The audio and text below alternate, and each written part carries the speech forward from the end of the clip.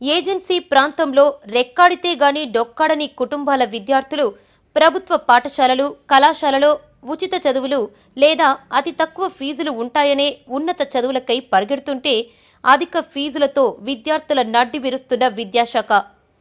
జయశంకర్ భూపాల్పల్లి జిల్లా ఏటూరు నగరంలో డిగ్రీ కళాశాలలో 500 ఉన్న ఫీజును అడ్మిషన్, స్పెషల్ ఎగ్జామ్ ఫీజుల పేరుతో 1300 రూపాయలు వసూలు చేస్తున్నారని విద్యార్థులు 500 మంది ఫీజు తగ్గించాలని నినాదాలు చేస్తూ కళాశాల నుండి ర్యాలీ నిర్వహించారు. అనంతరం రోడ్డుపై బైఠాయించి గంటన్నర పాటు ధర్నా చేశారు. 10 రూపాయలు తీసుకున్నాడన్న.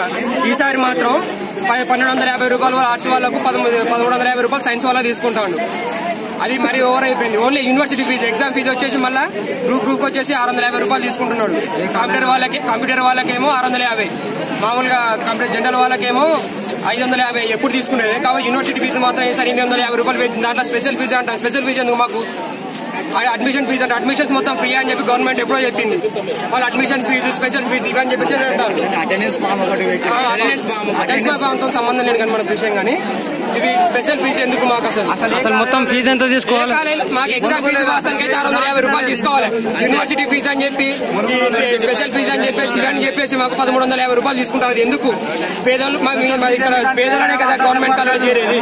స్పెషల్ ఫీజు ఎందుకంటే ఏ కాలేజీలో 550 రూపాయలు కట్టేది. ఈసారి కూడా మేము అంతే కడతాం అంటున్నాం. అంతకు మించి కట్టించుకున్నాడు. ఆల్రెడీ సగం మంది కట్టిండ్రు. అవి కూడా వాపస్ తీసుకుంటాం. ఎక్కువైతే ఏ బ్రాంచ్ లో లేదంటే ఫీజు తీసుకుంటాను. ఈసారి అది తగ్గించాలని మేము కోరుకుంటున్నాం.